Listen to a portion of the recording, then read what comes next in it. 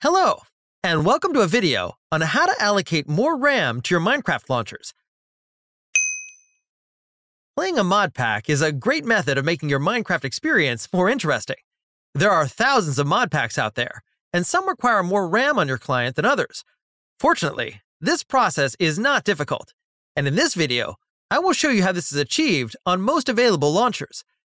If the client is freezing or crashing due to a memory error, it is most likely because your client does not have enough RAM allocated to run correctly.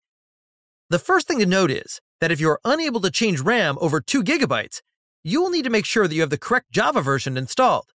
To change these, Java 8 64-bit has to be installed and can be found on the Java website. Additionally, make sure when adding more RAM that your computer can handle allocating more to the client. Do not exceed the amount of RAM added than you physically have installed. Default Minecraft Launcher. Open Minecraft Launcher. Go to the Installations tab.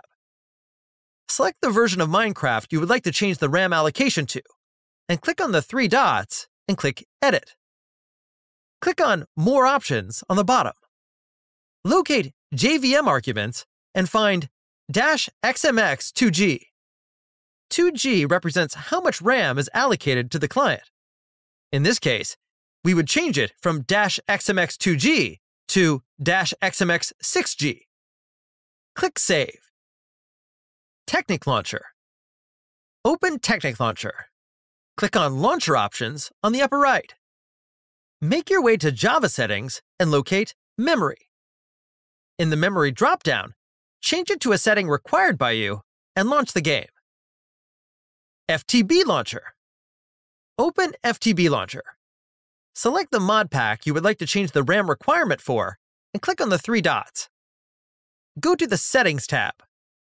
Select Instance Memory and use the slider to select how much RAM you would like this mod pack to use. Once this is done, you can now open the mod pack. At Launcher. Open At Launcher. Click on Settings on the bottom right of the launcher. Go to the Java/Minecraft tab. Locate Maximum Memory/RAM. Change it to your desired amount and click Save. Void's Wrath. Open the Void's Wrath launcher. Locate Options on the top right. Select the Memory Size to Allocate to Minecraft drop-down menu and select your desired amount.